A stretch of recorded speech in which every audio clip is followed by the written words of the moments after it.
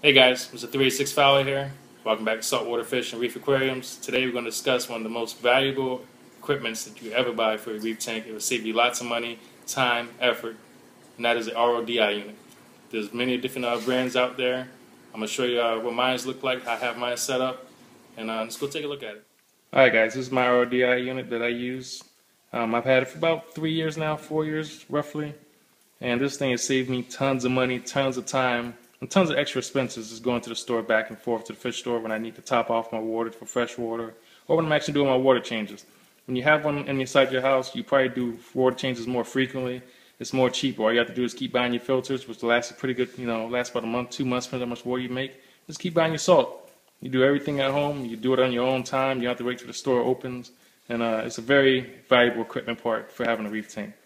When you go buy water from the store, some places might have their salinity at 1.25. Some might have 1.2, 1.8, or 1.29. You never really know. But with this, you can make your own water. You can put your salinity every time. You know what you're putting inside your tank. One of the main features of this, I always recommend if you get an RDI unit, is a TDS meter. It can be portable, but I recommend getting the inline one. The inline one attaches right to your RDI unit. You get the red and white cord that goes in, and you have the blue and white cord that goes out. Now, the big debate that I see online is where to put the TDS readings at. One of the more popular ones that I've seen and a lot of people go with is they run their inline right between the membrane and the RODI. So if you don't know how this works, let me just show you real fast. The water comes in from my nozzle. It comes in the first chamber right here is the sediment chamber. It goes from there, it goes into the carbon block. It goes from there, it runs into the membrane. And then from there it goes into the DI resin, and then it shoots it out into whatever buckets or gallon that you have. So with the TDS meter, a lot of people put it right after the membrane, right before it gets to your DI. Alright, let me guys tell you the reason why I do it this way, and I've seen a lot of people else do it. Your carbon and your sediment is going to keep the water clean going into the DI. Once you start reading the meter, and if your numbers go up, that means that either your membrane is getting bad or your filters are getting bad. So if your numbers is kind of high, it's going to run out your DI quickly. The orange is a bad, and it normally comes in like a bluish or a black color. So if your numbers is coming in really high, it's going to deplete this, real fast, no matter what kind of cartridge you have or how big your cartridge is. So that's why I have my TDS meter inline hitting right before. That lets me know I need to start changing stuff. And I have the out, which is actually always what you want. My out is at 0.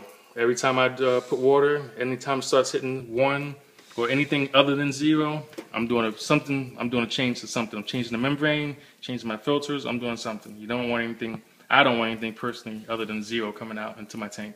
A lot of people can say that you can have it up to 2, 0.2, and that's still safe. But I just go and get the filters, and I just keep up with it. And depends. Right now, I can show you. Let's see.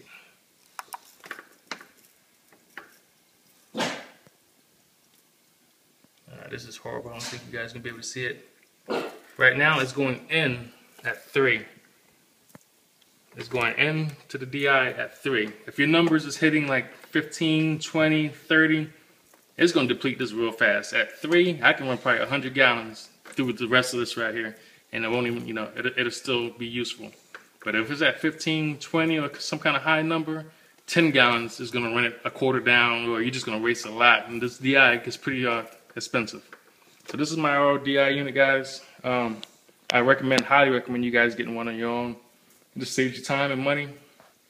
You'll love it. I promise you'll love it. Alright, this is Mr. 386 Fowler here. Saltwater Fish and Reef Aquariums. You guys, I keep in touch. I keep posting videos. I keep you guys informed of new equipment, new merchandise, or whatever kind of updates you have. If you have any questions, just comment. I'll respond. Subscribe. Thank you.